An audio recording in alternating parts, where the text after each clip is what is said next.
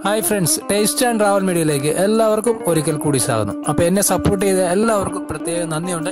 അപ്പോൾ ഞാൻ ഇന്ന് വന്നിട്ടുള്ള നമ്മളെ കല്യാണത്തിൻ്റെ തലേദിവസം ഒരു കപ്പ ബിരിയാണി നമ്മൾ കഴിക്കാറുണ്ട് സാധാരണ. അത് എങ്ങനെ ഉണ്ടാക്കാമെന്ന് നമുക്ക് നോക്കാം. എല്ലാം സിമ്പിളായിട്ട് നമുക്ക് ചെയ്യാവുന്നതാണ്. എല്ലാവരും ട്രൈ ചെയ്ത് നോക്കുക. ഇഷ്ടപ്പെട്ട ലൈക്ക് ചെയ്യുക, ഷെയർ ചെയ്യുക, കമൻറ്റ് ചെയ്യുക. അപ്പം നമുക്ക് അതിന് എന്തൊക്കെ വേണമെന്ന് നോക്കാം. അപ്പം ഞാനിവിടെ ഒരു 6 കിലോ കപ്പയാണ് എടുത്തിട്ടുള്ളത്. അപ്പം നമുക്ക് ആ കപ്പ അതിൻ്റെ തൊലി പൊളിച്ച് നമുക്ക് എടുക്കാം. സിമ്പിളാണ്. എല്ലാവരും ഞായറാഴ്ചകളിലൊക്കെ ഉണ്ടാക്കാറുണ്ട്. കപ്പ ബിരിയാണിയാണ്. സൂപ്പറായിട്ട് ഇത് ഇങ്ങനെ ചെയ്യാവുന്നുള്ളൂ. നല്ല ടേസ്റ്റി ആയിട്ടുള്ളൊരു സംഭവമാണ്. എല്ലാവരും ട്രൈ ചെയ്ത് നോക്കുക. പിന്നെ നമുക്കിനി അടുത്ത വേണ്ടത് എല്ലാണ്. ഞാനിവിടെ ഒരു 4 കിലോ എല്ലെടുത്തിട്ടുണ്ട്. അത് നമുക്ക് വെള്ളത്തിലിട്ട് വാഷ് ചെയ്തെടുക്കാം. നല്ലതുപോലെ വാഷ് ചെയ്തെടുക്കാം. പിന്നീട് ഞാനിപ്പോൾ ഇത് നല്ലതുപോലെ വാഷ് ചെയ്തെടുത്തിട്ടുണ്ട്. ഇനി നമുക്ക് ഇത് വേവിക്കാൻ വേണ്ടി ഒരു പാത്രം വെച്ച് കൊടുക്കാം.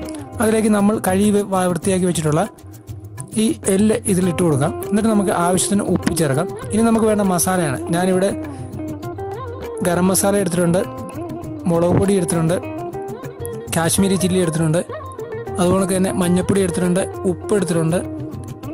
അതുപോലൊക്കെ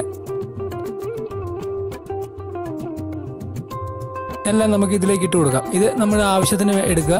ഞാനിവിടെ ഒരു കാശ്മീരി ചില്ലി ഒരു 200 ഗ്രാം എടുത്തിട്ടുണ്ട്. മുളക് പൊടി, അതായത് സാധാരണ മുളക് പൊടി ഒരു 50 ഗ്രാം എടുത്തിട്ടുണ്ട്. അതുപോലെ തന്നെ മഞ്ഞൾപ്പൊടി ഒരു 20-30 ഗ്രാം എടുത്തിട്ടുണ്ട്. അതുപോലെ തന്നെ ഗരം മസാല ഞാനിവിടെ ഒരു 4-5 ടേബിൾ സ്പൂൺ വേണ്ടുന്ന രീതിയിൽ എടുത്തിട്ടുണ്ട്. ഇനി നമുക്ക് വേണ്ടത് തക്കാളിയും കുറച്ച് സവോളയാണ്. അത് ഞാൻ ഇതുപോലൊക്കെ അരിഞ്ഞ് ഇതിലേക്ക് ഇട്ട് കൊടുത്തിട്ടുണ്ട്. നിങ്ങൾക്ക് ആവശ്യമെങ്കിൽ കൂടുതൽ ചേർക്കാം. ഞാനിവിടെ കുറച്ചാണ് ഇട്ട് കൊടുത്തിട്ടുള്ളത്. അതുപോലെ തന്നെ നമുക്കിനി ജിഞ്ചർ ഗാർലിക് പേസ്റ്റ് വേണം.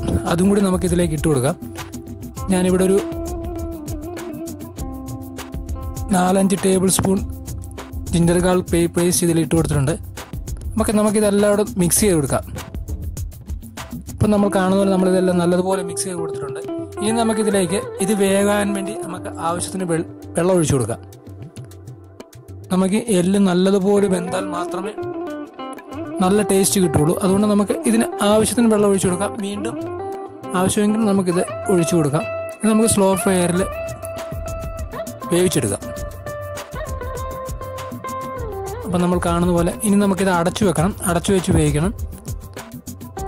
നമുക്കിനി ഇത് അടച്ചു വെച്ച് നല്ലതുപോലെ സോഫ്റ്റാക്കി വേവിച്ചെടുക്കാം.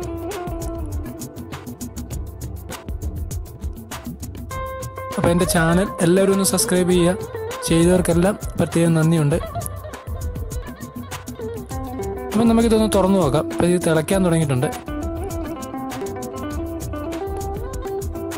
നമുക്കിതൊന്ന് ഇളക്കി കൊടുത്തിട്ട് വീണ്ടും ഇത് കണക്ക് അടച്ചു വെച്ച് വേവിക്കാം.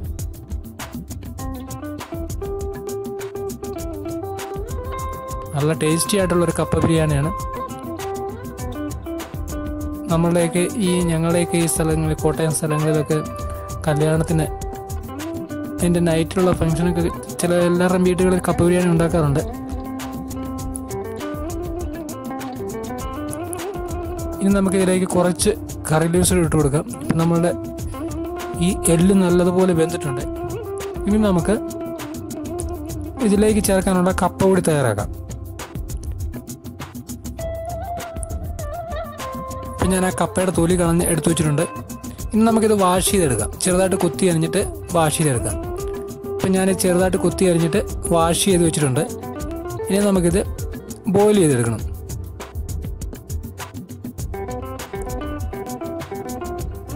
അതിനായിട്ട് നമുക്കൊരു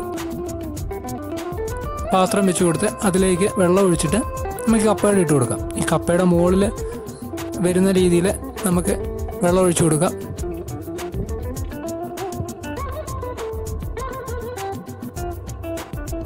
ഞാനിതിലേക്ക് വെള്ളം ഒഴിച്ചു കൊടുത്തിട്ടുണ്ട്.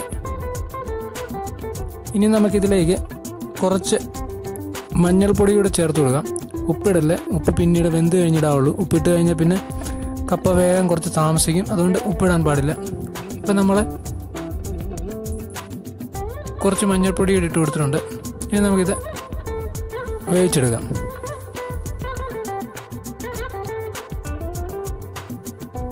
അപ്പോൾ നമ്മുടെ കപ്പ തിളയ്ക്കാൻ തുടങ്ങിയിട്ടുണ്ട്.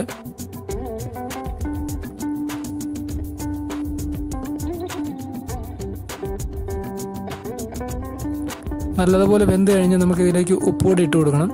ആവശ്യത്തിന് ഉപ്പിട്ട് കൊടുക്കുക. നമ്മുടെ കപ്പയുടെ എല്ലിലൊക്കെ ഇട്ട് ഉപ്പ് നോക്കിയിട്ട് വേണം നമുക്ക് ഇട്ട് കൊടുക്കാൻ.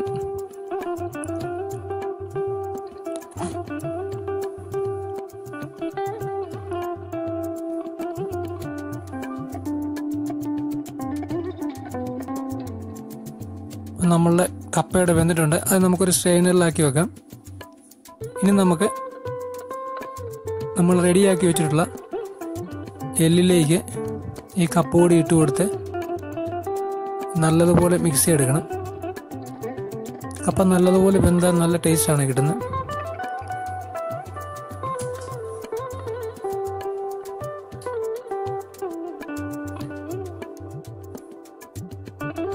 അപ്പോൾ നമ്മൾ റെഡിയാക്കി വെച്ചിട്ടുള്ള എല്ലിലേക്ക് നമുക്കിനി ഇതിലേക്ക് ഇട്ട് കൊടുക്കാം.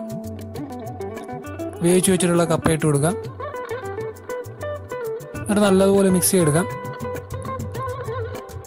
ഇപ്പം നമ്മൾ കാണുന്ന പോലെ നല്ലതുപോലെ മിക്സ് ചെയ്തെടുക്കുക. Super tasty കപ്പയാണ്. ഈ കപ്പയുടെ എല്ലാം നല്ലതുപോലെ നല്ല മിക്സാക്കി, അതായത് മൊത്തം ഇടിച്ച് ഉടച്ചെടുക്കണം. എന്നാലേ നല്ലൊരു ടേസ്റ്റ് കിട്ടുകയുള്ളൂ. കട്ടകട്ടായി കിടന്നാൽ അത് ഒരു ടേസ്റ്റ് കുറയും. അതുകൊണ്ട് നല്ല മിക്സാക്കി എടുക്കുക. ഇപ്പോൾ നമ്മുടെ കപ്പ ബിരിയാണി ഇവിടെ റെഡി ആയിട്ടുണ്ട്. ഇതെല്ലാവർക്കും ഇഷ്ടപ്പെടുമെന്ന് വിചാരിക്കുന്നു.